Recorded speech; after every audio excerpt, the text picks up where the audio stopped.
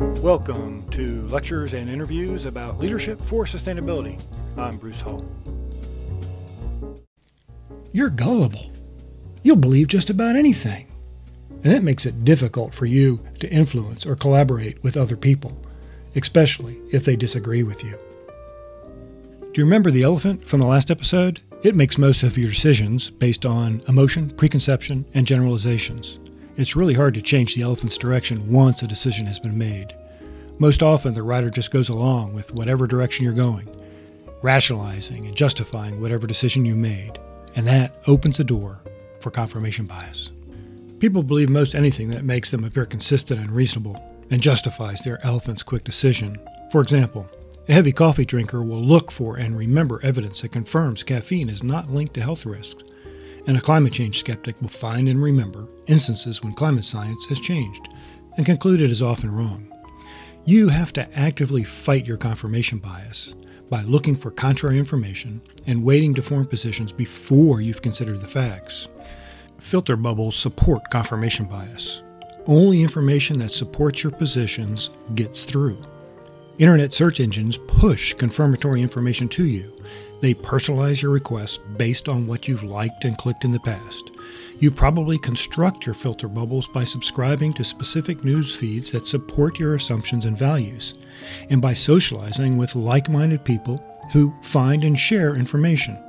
Remember, your elephant's rider is more of a lawyer than a scientist. It's just looking for information to support your case. And that's confirmation bias. We are social animals. We identify with and protect the group to which we belong.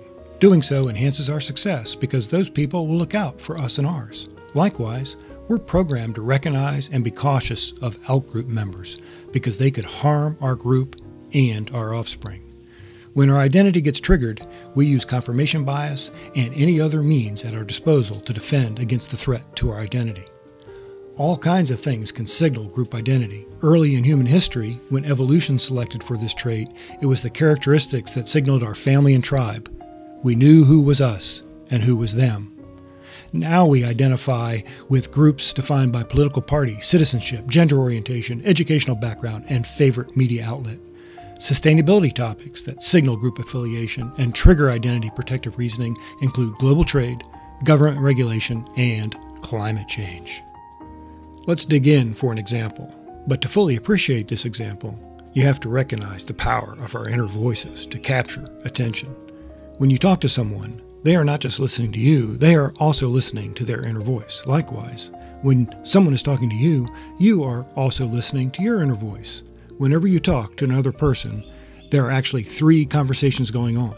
One inside your head, one inside their head, and the one you both hear. Okay, back to climate change. Climate triggers identity protective reasoning in both climate action skeptics and climate action advocates. Imagine the mind of a skeptic when talking to a climate action advocate. At first mention of climate change, rather than focus on the facts being presented, the skeptic hears their own internal voice, their rider, reinforcing beliefs and values they feel are under threat. For example, the skeptic's inner voice will be arguing that the person explaining climate science is an out-of-touch, overeducated professor elitist who disregards the value of hardworking citizens, that God has dominion over Earth and humans can't change climate, and to argue otherwise is blasphemy. The government is already too big, and solutions to climate change such as cap and trade will make government bigger and even more of a threat to national security. Existing government regulations already stifle business innovation and decrease market efficiencies, and that will threaten my retirement savings and harm America's future, and on and on and on. Meanwhile, none of the climate action advocates' facts were heard. The climate skeptic just rehearsed and reinforced pre-existing beliefs. This is one reason why, as we'll discuss in the next episode, facts rarely matter. Okay, now for the biggest challenge of all, echo chambers. Echo chambers amplify identity protective reasoning. An echo chamber actively undermines anyone who disagrees with community policies and positions or threatens group identity. Dissenting voices are not just excluded, as in the case of a filter bubble, they're actively discredited. Again, take climate change as an example. If a climate denier is wrong about climate change, the risk to them is minimal because there is very little one person can do, and even a skeptic If they had emitted fewer greenhouse gases, the impact on global climate change would be minimal. However, the risk of going against the tribe is huge. If the climate skeptic questions the party line, they risk getting shunned and rejected by the group. They stand to lose friends, family, jobs, and reputation.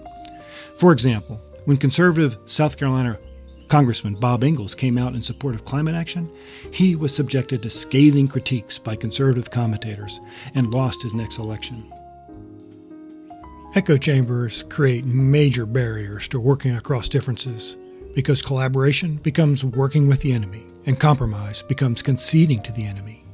People are pre-wired this way, and it complicates collaboration.